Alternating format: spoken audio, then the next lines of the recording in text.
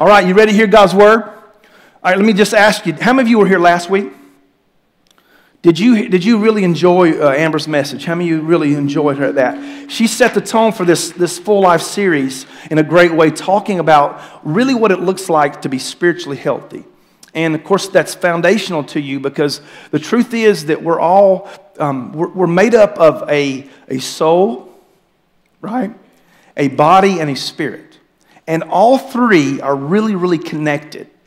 And so what we want to do in this full life series is to talk to you about how to really walk fully alive in all those areas. And so I want to thank Amber for setting that tone last week of talking about how vital it is to walk in spiritual health. So what I want to do today is I want to just continue in that vein. And I want to talk to you about this idea that full life is possible for every believer. And if you've been around here long enough, you know that it really hinges on the scripture in John 10, verse 10, that says, I have come that you may have life and have it to the full. And I really believe that Jesus, he meant that. How many of you believe Christ meant that when he said that about you? The rest of you don't believe it. Well, we that believe it, we're going to walk in it, amen? And maybe you'll catch up later. Amen. So Jesus said it, and if he didn't mean it, he wouldn't have said it. And so here's how we're going to say this. As I've been looking through the scriptures, I've been praying through this as on a number of years, I've come to the conclusion that you can have full life in every area of your life. That it's not just confined to your spiritual life. It's not just confined to your physical life. It's the whole of you, mind, body, and spirit, fully alive. Can I get an amen this morning? And so if we understand the perspective, and because anything that I share with you, I always want to give it to you from a biblical perspective, because if I can't back it up from Scripture, I'm not going to preach it to you, all right? And so you can rest assured that I've prayed and pondered over this as I'm ministering to you, as I'm delivering this to you. And so what I want to do is I want to take you all the way back to the beginning of time in the Garden of Eden. How many of you have ever read the Genesis account of the creation? If you haven't, it's fascinating. Genesis chapter 1, we see how everything started unfolding. God created everything out of nothing. Isn't that amazing? This God that we serve, there was nothing. Say nothing. Everything that you see, God created it out of nothing. And what did he say? Every day that he created, 6 days he created. At the end of each day, what did he say? It is good. Plants, the mountains, the moon, the sun, the stars. But something happened on the 6th day. What was it? God created Adam and Eve. Didn't he not? And what did he do? He said, I'm going to breathe life into you, and you're going to become a living soul. Now, this is what separates you and I from all of other creation, from the animal kingdom. Now, I know there's people who are smart who would say that there's a connection between us and other animals. I'm here to tell you, we are a separate creation apart from any other creature. Amen? We have been set apart for that. And here's the reason. God loved you so much that he wanted a personal relationship with you. Amen. And so we see it unfolding at the very beginning of time. We see Adam and Eve, a special creation. God breathed into them and they became a living soul. Say alive. Were they alive? Were they fully alive? Absolutely they were. And in the garden, there were 3 things that were true. Number 1, they had perfect fellowship with God. The Bible says that they walked with God in the cool of the day. In other words, anybody ever taken a stroll in the morning? Nice, cool, just the air is crisp and cool, and you just love to take that walk. Well, they took that kind of walk, but they had God walking right beside them, and they had perfect fellowship with him. Isn't that great? They were fully alive. But something happened. if you skip from Genesis chapter 1 to Genesis chapter 3, you'll notice that the enemy comes along and deceives them into thinking that everything that God has with the relationship that they have with God, it's not enough. And so what happens? He convinces Adam and Eve that they need more. There's something that God's holding out from them. And they make a decision to eat the fruit. And the Bible says because of that relationship, that perfect relationship they have with God, was severed. And now the Bible says they're enemies of God. That's bad news, isn't it? Can I declare to you, though, that because of what Christ did on the cross, that relationship can be restored. Amen. Number 2, in the garden, there was perfect health. They weren't sick. Amen. But again, because of the fall, because of the disobedience, the Bible says from that day on they were cursed. And there was, since from that time on, there's been disease, there's been death. All the stuff that you see, all the terrible stuff that you're watching unfold before us are all a result of Adam and Eve's fall. I got more good news for you though. Christ came to redeem your health. He came to restore your health. Not just in your physical body, in your mind, your will, your emotions. Every part of you whole and fully alive. Number 3, in the garden, there was perfect provision. They had everything they needed. Right? God perfectly provided for them. But again, because of Adam and Eve's disobedience, something happened. From that time on, they had to toil the ground. By the sweat, He's told them, by the sweat of your brow, you're going to bring in what you need. Can I tell you that God came to restore provision to you today? All 3 of these encompass this idea of what full life in Christ looks like. And so what I want to do today is declare to you He came to restore it.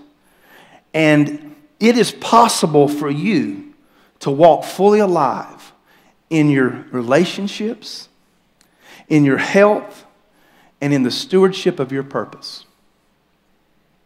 Did I mention to you that God created you on purpose, for purpose?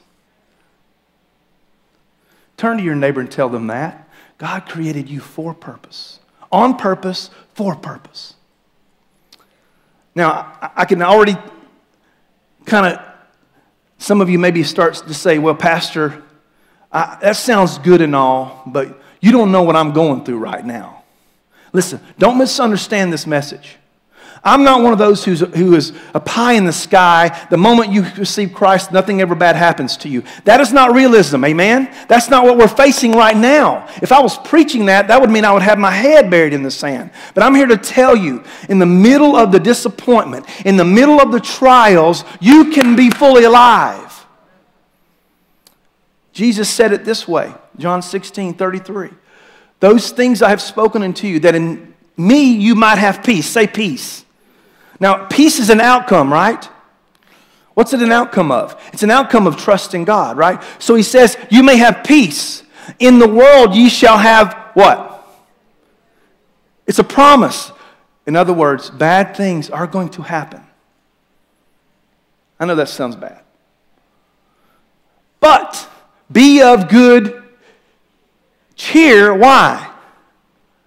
Because I've overcome the world. In other words, it doesn't matter what's going on around you. It may be chaos, like it's been this week when they're storming the Capitol building. But I'm here to tell you, in the middle of the chaos, you can have a smile on your face. Why? Because everything that Christ purchased for you at the cross is right in your grasp. Amen. So these things I've spoken to you, be of good cheer. And so this idea of fully alive in your health, in your relationships, in your stewardship of your purpose, that's what we want to focus on this month. We want to focus on your health. And as I said just a few minutes ago, Amber did a fantastic job of setting that tone, of talking to you about prayer and fasting and spending time in God's Word. Those are keys to spiritual health. But the truth is, they're not just keys to spiritual health. They're keys to your health in general, amen? But I have to tell you, that unless you make this really, really important decision to place your faith in Christ's finished work on the cross, you can't live fully alive. It's impossible. That's the foundational part, is that you believe that Christ came, He died on the cross, and He rose again. When you place your faith in Him, there's something happens. You pass from death to life. You switch from being an enemy of God to a son or daughter of God. That's good news this morning. Yes, it is. I'm no longer at odds with the God that I offended. That's foundational here. But from there, for you to experience full life in Christ, there have to be some investments that you make. Amen. There's a responsibility on you to make investments. Salvation's free. Christ paid for that. How far you go in this experience of full life in Christ is partly up to you. You have a responsibility. And so when you make investments like praying, you expect to draw closer to God. You expect for peace to come. You expect for things to happen as you're praying. Amen? As you're fasting, you're expecting like what Amber said last week. Yeah, you may lose a little weight, but that's not what this is about. This is about connecting with God and seeing things differently. You can expect when you open up His Word to be reminded of who Christ is, His power in your life, His victory in your life, and also who you are. So all of those things, prayer, fasting, Bible reading, they're investments. And you're expecting a return. Here's how it looks with this whole idea of mind, body, spirit. In 1 Thessalonians chapter 5. Here's what Paul says. Now, may the God of peace make you holy in every way. And may your whole spirit, say spirit, and soul, and body be kept blameless until our Lord Jesus Christ comes again. Now, how many of you are looking forward to the day that you see Christ face to face? Is He coming soon? I believe He is. But in the meantime, what happens? How are you living the rest of your days on planet Earth? I believe that's what He had in mind here. Because remember it says, kept blameless until the day of Jesus Christ. So what is it that He's saying? He wants you fully alive, mind, soul, and body until He comes. Amen. And so He's focusing on the entire person here.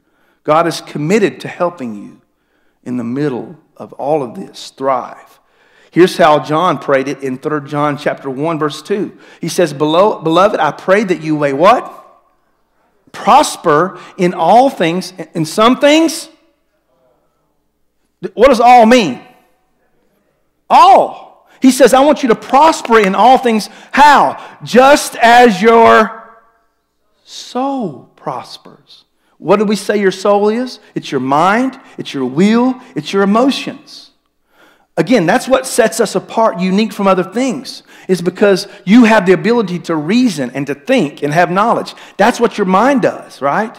Your emotions, you're able to feel. What would life be like if you couldn't feel?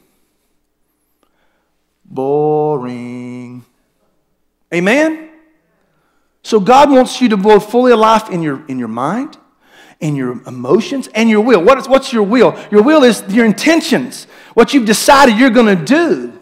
God wants to be Lord of all of those. He wants you to walk fully alive in all of those. And as we deal with these over the next 4 weeks, I want you to lean into this, because today I want to talk to you about this between your ears, your mental health, your mind. I can testify that 2020 had an impact on me. My mental health, as I reflect over 2020, I suffered some loss. Not a whole lot, probably not nearly as much as in all of you.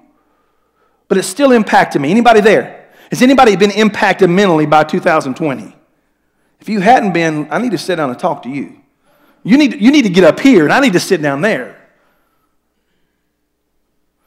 So it's had its impact. Sheltering in place. Not getting to go to church for 2 months. Not getting to go out to eat for a little while. Not being able to hang out with friends. It had an impact. Amen? Losing your job because of COVID in the economy. Watching our loved ones struggle physically with COVID-19. All of these have taken their toll right here, haven't they? Am I the only one? As a matter of fact, there's a study done, and right around the time, about a month into the COVID-19 virus, Qualtrics and Mindshare Partners concluded that 2 out of every 5 participants reported a decline in mental health since COVID-19. Anxiety, stress, fear of unemployment, being less busy, and working from home were the top 5 reasons for this decline among 2,000 individuals they surveyed. KFF polling data suggests that social isolation is connected to poor mental health. 47% of those sheltering in place reported a decline in mental health, as contrasted with 37% of those who are not sheltering in place. Can we thank God that we live in a state where we don't have to sit there all the time in our houses? Anybody glad for that? If we have anything to be thankful for, that we're not having to shelter in place. And so we need to be in prayer for those. Places like California and Minnesota who still can't get out of their houses, who still can't go to a restaurant and eat. We need to be in prayer for those people because it's affecting them mentally. You know how it affected you. So here's some thoughts on that. The Church of Jesus Christ, we have an opportunity in this age, right? In this season, to be salt and light to people. Think about that for a minute. Think about those who aren't, that you've seen before in this room that aren't here right now. Not because they don't want to be, and they're having to watch online. Can we reach out to them? Can we say a quick phone call and say, hey, I'm praying for you, I love you, I'm thinking about you today? Folks, this is what they need. And it's an opportunity for the Church of Jesus Christ. We must learn to rest in the sovereignty of God and remind others to do the same. In this historic time, we have a divine opportunity to encourage those around us with the truth that we know. The hope is in the gospel of Jesus Christ. For us as believers, His sovereignty, we understand He's in control. I will rejoice in the God of my Savior. And so as we talk about this idea of mental health, I want to give you some practical things to help you. If you will put these things into practice, I believe you can walk fully alive in your mental health. But it starts with this organ that's protected by your skull, the brain, right? It's the control center of the body. If it's unhealthy, guess what? The rest of you is unhealthy. And so we have to make some investments into our brain health. Anxiety and stress are some of the biggest reasons people suffer from mental unhealth. And so let me tell you this. You need to strive for a healthier brain. Avoid anything that hurts your brain. Now, stress in doses is good, right? So let's say you have something good that happens in your life, the birth of a child or something like that. That's a stressor, but that's good stress, right? And so your body pumps those endorphins and those things, and you're excited, right? That's okay. Or if something negative happens, you're in a traffic jam or something, you hear bad news. It's okay for that to have shots, but if you're under chronic stress, 24/7 under stress, then it becomes negatively affecting your mind, your brain. And we have to find ways to combat that and to get to the place where we can overcome that. So chronic stress, health issues such as high blood pressure, diabetes, obesity are all bad for the brain. I read something this week that if you're obese, as you continue to get fatter and fatter, your brain gets smaller and smaller. Anybody ever read that? Isn't that crazy? That should be right there, motivation for some of us to make some changes, right? Especially your pastor. So here's some practical ways that you can walk in health and fully alive in your mental health. Number one, Amber's already said it. Let's read God's Word daily. Get into His Word. Why? Because God's Word reminds you of some things. It reminds you of how powerful God is. It reminds you that God is in control. It reminds you that God is your provider. It reminds you that God is sovereign. It reminds you that God is good. Can anybody attest to God is good? Righteousness. Here's what the Bible says. I read it this week. Righteousness and justice are the foundation of your throne. You can't know that unless you read God's Word. You can't know what He says about you. In 1 John chapter 3, it says, behold, what manner of love that the Father has lavished on us that we can be called the children of God. If you didn't read the Bible, you wouldn't know that. So I can be reminded every day how God feels about me. How He's working in my life every single day. All because I make a habit and a discipline of opening up God's Word. Here's what I found. I read this a study. It says Bible reading, along with other forms of community and discipleship, such as going to church or participating in a small group, I'll talk about that in a second, appear to contribute to people's sense of well-being and happiness. Now, this is a guy from the director of Human Flourishing Program at Harvard University.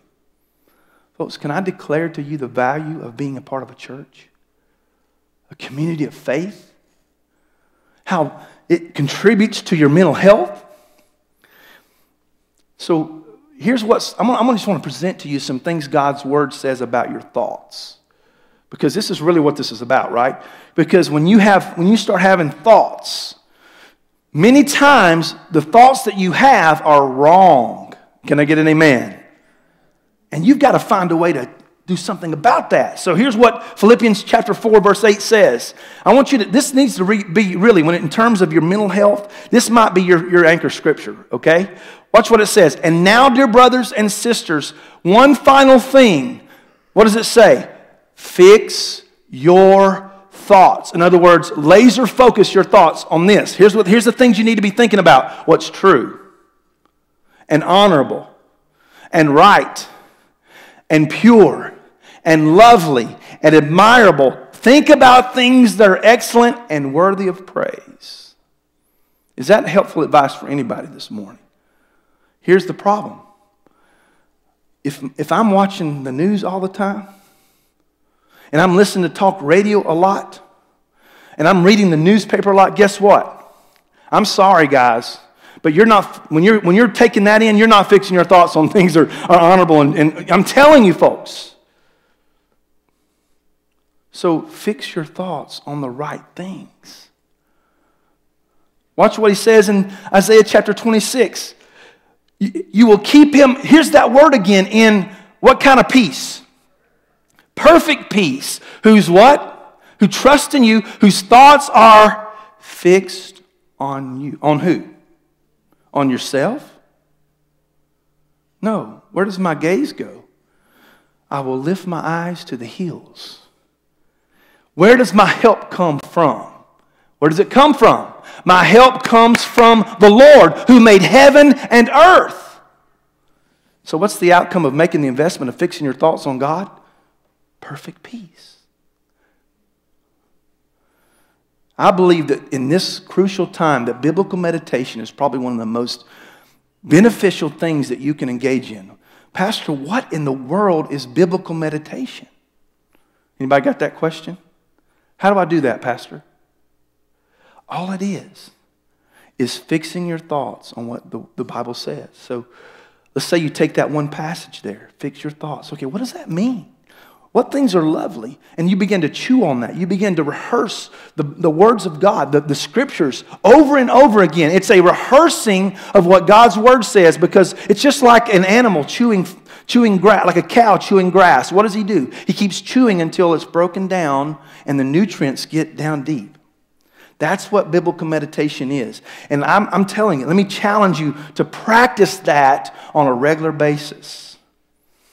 Because this is science, right? Neuroscience teaches us that every time you have a thought, your brain releases chemicals that make you feel good or bad. So you have an option with your thoughts. Correcting negative thought patterns is an effective treatment for anxiety. They're using it to treat anxiety disorders and depression and relationship problems, even overeating. So here's what we do. You've got to start having an awareness of your thoughts. Start noticing the things that you're thinking about. And even go so far as to write it down. Write down what your thoughts are. Then you ask yourself, one of the questions out of Philippians 4:8, is it true? And if you're what you're writing down, you're saying there's no way that's true, then why would you dwell on that if it's not even true? Amen? You have the truth. So what do you do when something's false? How do you combat that? You combat false stuff with truth. Where do you find truth? In God's Word. You notice how all of this continues to go back to God's Word. Biblical meditation. If they're not true, replace the false thoughts with the correct information. Where do you get the correct information? From God's Word. Here's something else. 2 Corinthians chapter 10, verse 5.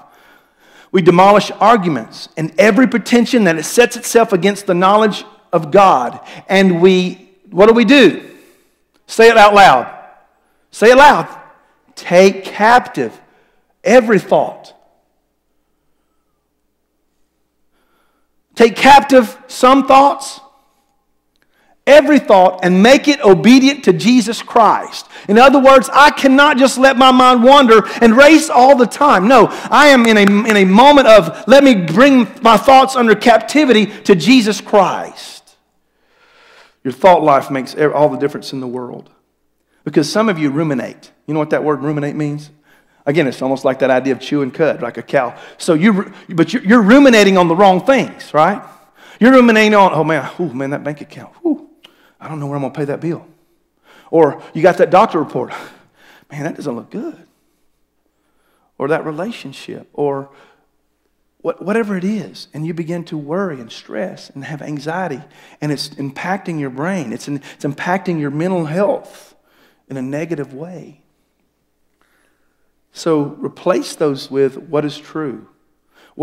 And ask yourself the question, this thought that I'm having, what's true about it? What's honorable about it? What is right about it? What's just about it? You see what you follow me? So this question you begin to ask yourself from Philippians 4:8 begin to help turn and give you an about face of your thought life.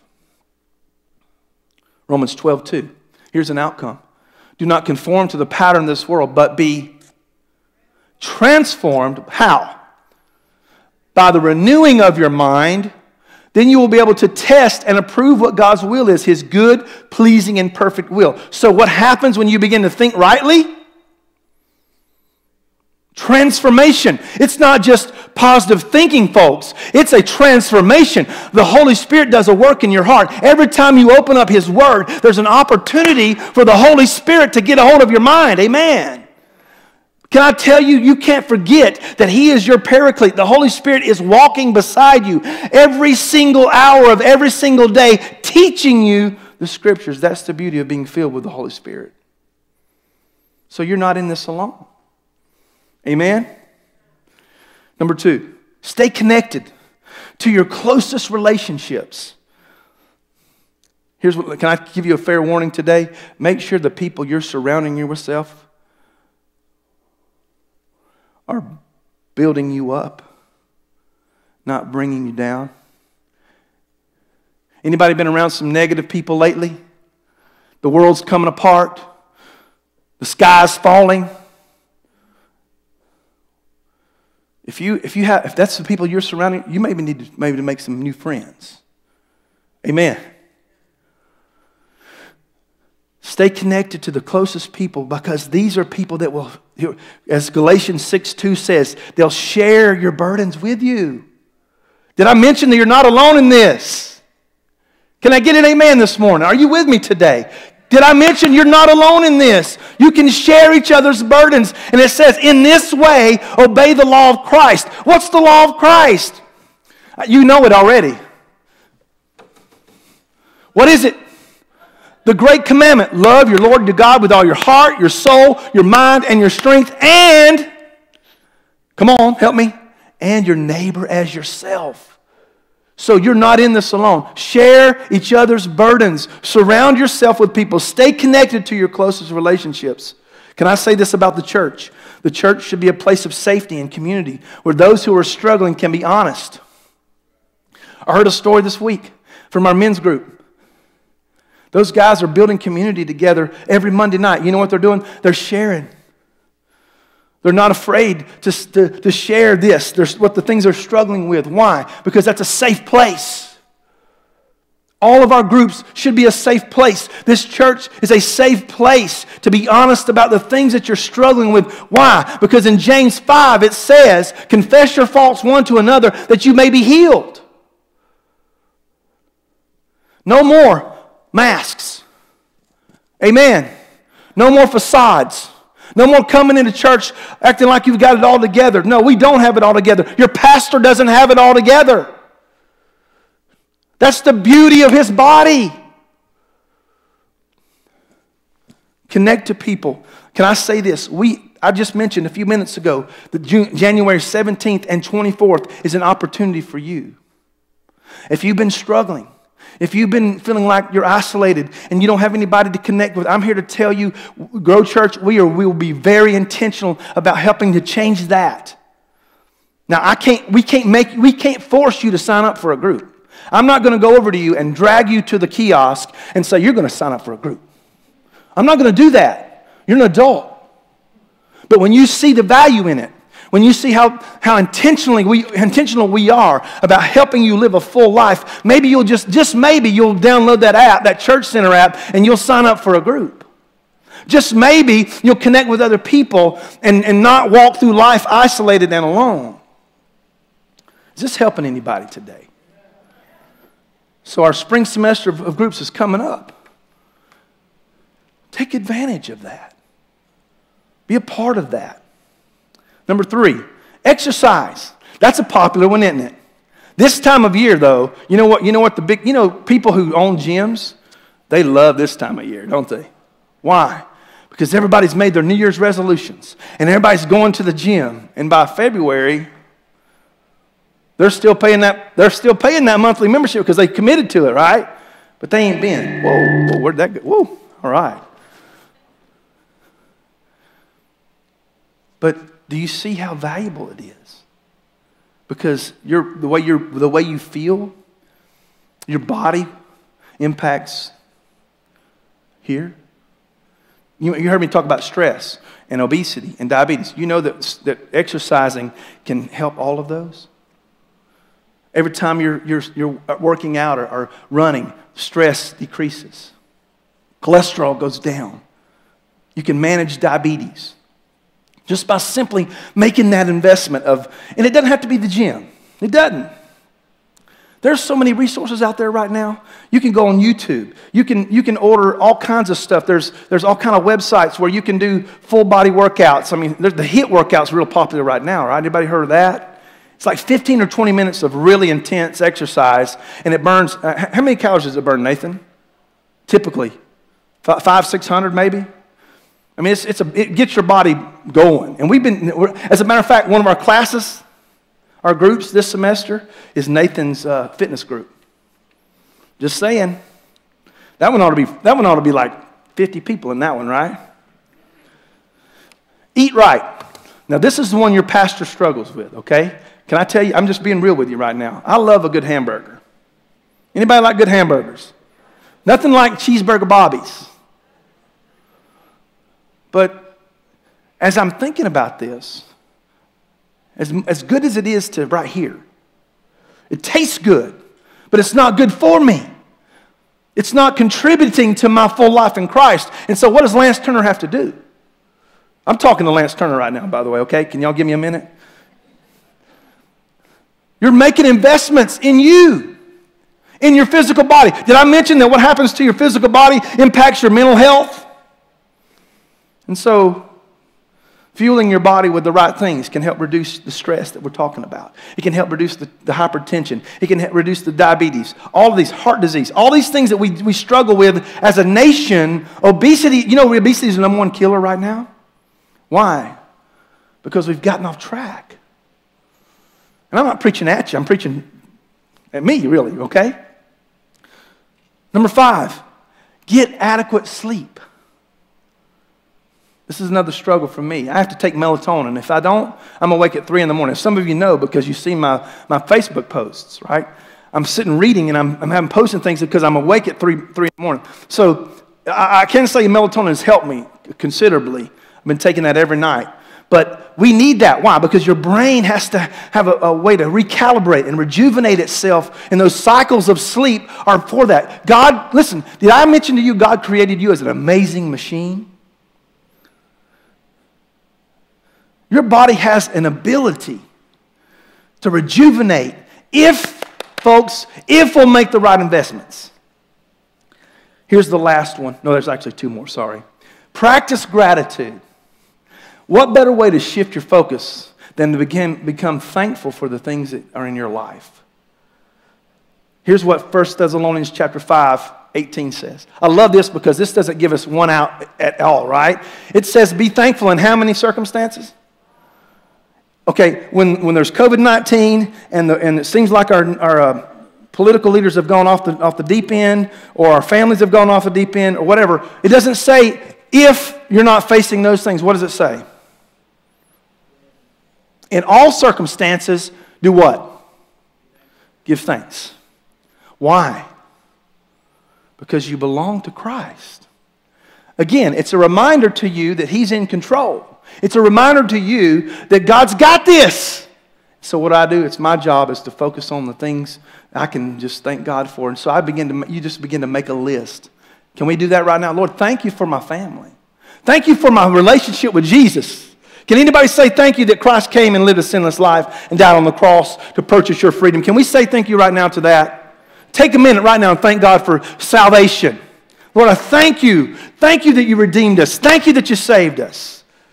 That's not all you're thankful for. I'm thankful for my family.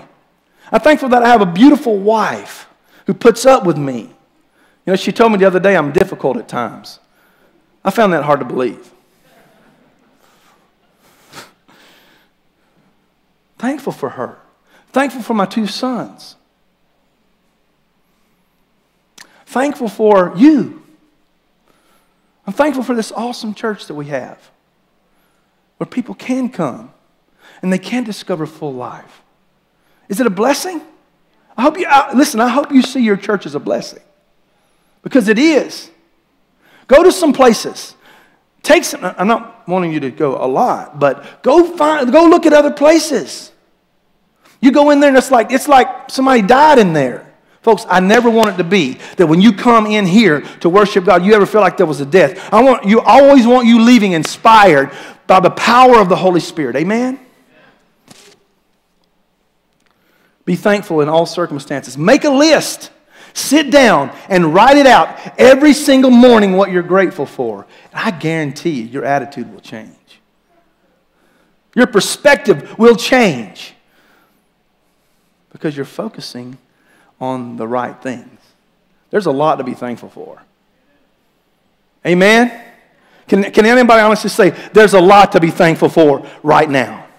Turn to your person beside you. Hopefully it's just a significant person in your life and say, I'm thankful for you. Go ahead and tell them. You better mean it, though. You better mean it.